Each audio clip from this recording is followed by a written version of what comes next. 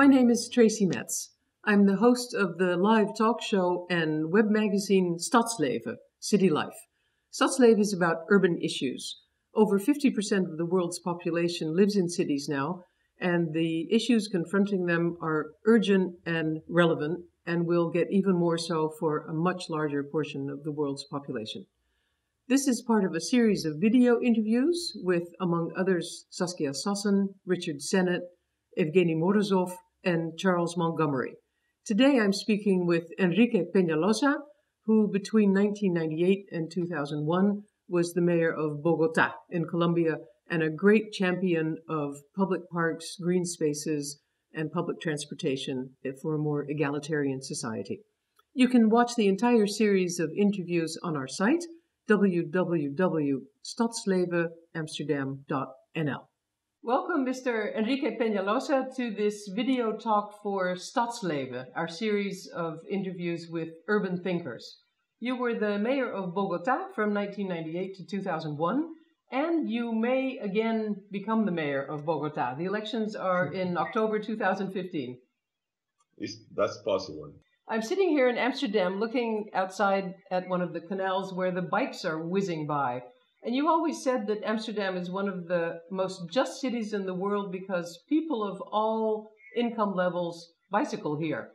Yes, I think one of the main functions of a city is to create inclusion, is to make people feel equal, not to feel inferior or excluded. And of course, we cannot have income equality. But a good city gets rich and poor people to meet as equals in many spaces. In bicycles, for example, that's one. In public transport, in sidewalks, in parks, in cultural activities. But clearly, to me, bicycles are a symbol of equality. Moreover, I would say that in the Netherlands, people use more bicycles because it's a more egalitarian society. It has always been for hundreds of years. But on the other hand, a city which makes space for bicycles and creates bicycle infrastructure also creates a lot of equality, especially in very unequal developing country cities.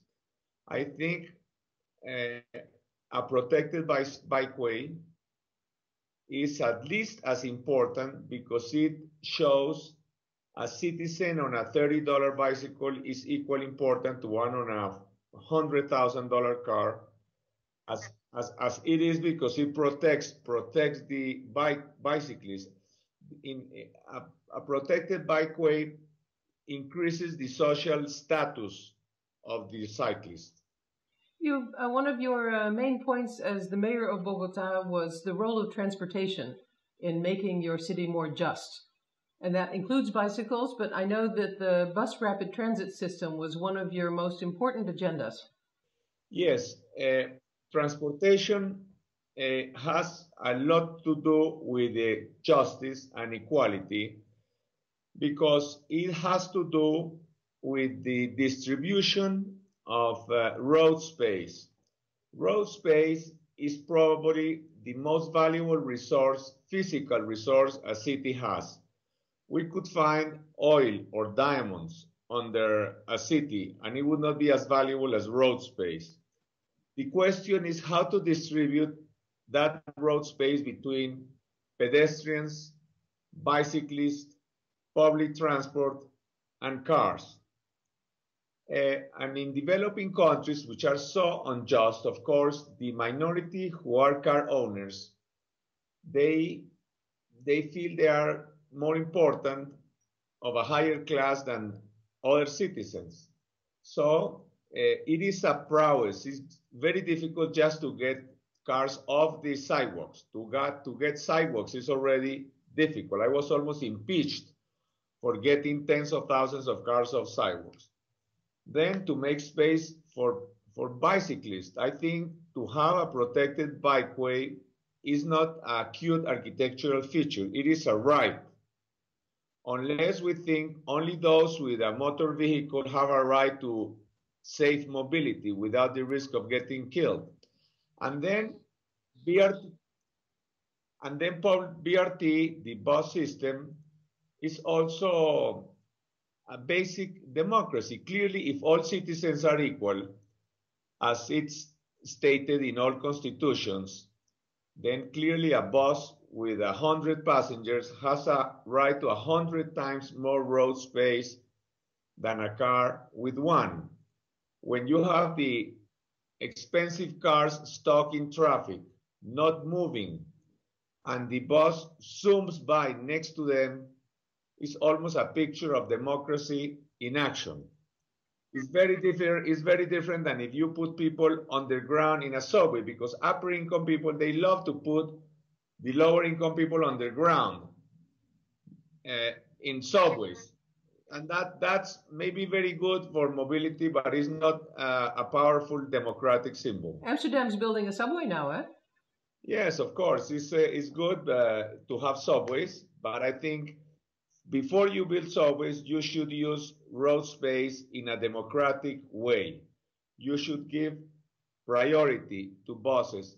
I would say sometimes we have inequality in front of our noses, and we do not see it. For example, less than 100 years ago, women could not vote in the Netherlands or in France or in England. And everybody thought this was perfectly fine.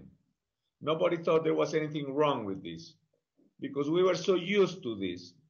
At this time, I would say that to have a bus stuck in traffic is almost as undemocratic as not allowing women to vote. It's completely irrational. A bus should always have exclusive right of way, or a tram, or whatever you want to use. One of your statements in the TED Talk that you gave was that transportation gets worse as society gets richer, whereas other systems like education and healthcare get better as society gets richer. How could this happen? Yes, this is a very peculiar thing with transportation because most problems tend to get solved as societies get richer. But transport, with the kind of model that we have today, which means car-based transportation, gets worse.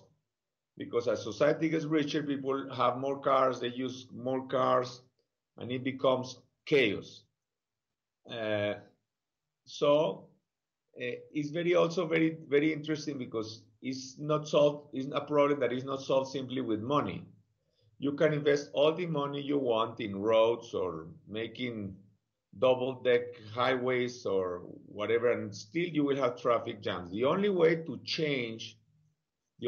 solve mobility is to change our behavior, to get rich people to use public transport or bicycles next to the lower income people, which is very easy to do in the Netherlands, where it's a very egalitarian society, it has always been, but it's very difficult to do in developing country cities where the upper income people think they are of a higher status than lower income citizens.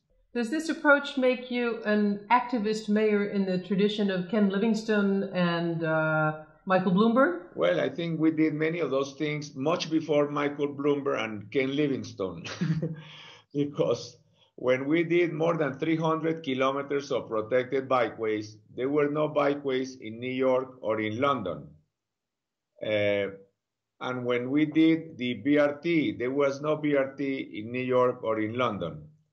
But the important issue is that when you mention the word activist, I think there is something implied, is that many of these changes to make cities better also means to make cities more democratic, more egalitarian.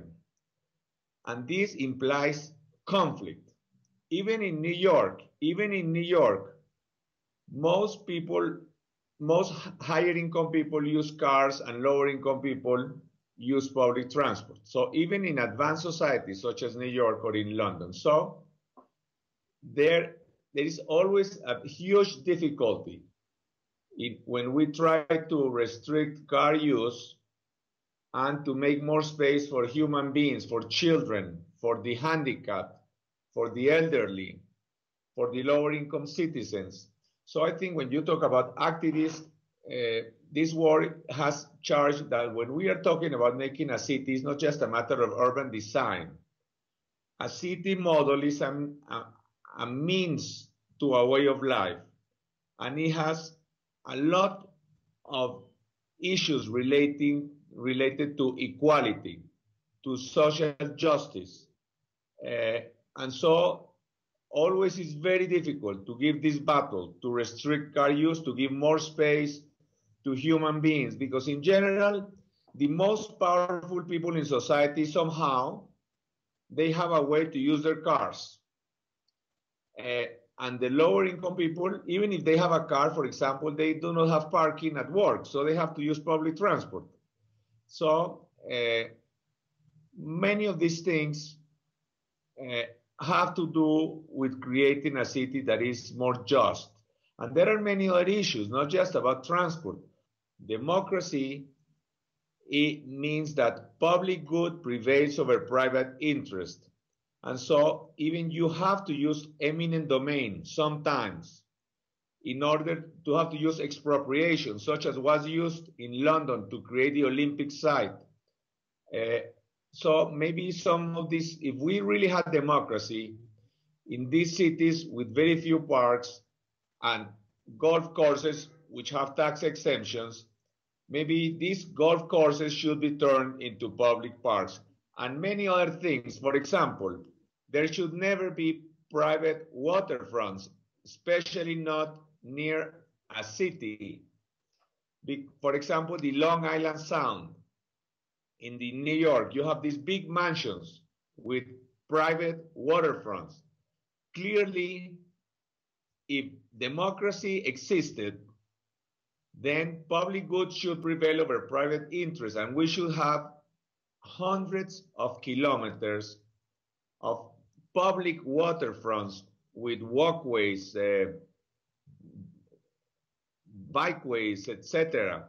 So this is the issue of equity is not just in transport. So equity for you is the driver of urban design and not just the design itself. Is a livable city by definition also a just city? Well, what is interesting, this kind of words that become sort of fashionable. What is interesting is that if we try to make a city that is more equitable, we try to give priority to bicycles, to public transport, for example. But then this is also a city that is more sustainable environmentally. And it's also a city that is more livable. So all of these things end up being the same. There is there is no contradiction between making a city for people and no contradiction with making a city more equitable and no contradiction with making a city more environmentally sustainable. But on the contrary, if you seek to achieve these goals, you end up in the same solution. Last question. There was a lovely interview with you in the book The Happy City by Charles Montgomery. You had a hard time as mayor. You were almost impeached. There was a lot of conflict. You're still going back for another run as mayor. Is Bogotá now a happy city? No. I think Bogotá has deteriorated very much. We are only learning. I think all over the world, we are only learning to make cities. And I think the developing world is missing a huge opportunity because in the developing world, we are creating new cities from scratch to a large extent in India or in Indonesia. And we could create cities that are totally different and better. For example, every other street could be just for pedestrians and bicyclists. Or we could have hundreds of kilometers of greenways crisscrossing the city in all directions. So you could go across cities by bicycle through a tree-covered greenway. So Bogotá we have many problems. We have crime. We don't have enough green spaces. But we have learned a little. I think in Bogota, everybody accepts that public transport should have priority over cars and the buses should have exclusive lanes. We all agree now that we should have protected bikeways in most streets. So we are learning. Well, Mr. Peñalosa, I wish you great luck with the next elections and keep up the good work. Thank you very much. Thank you very much. Good to hear you.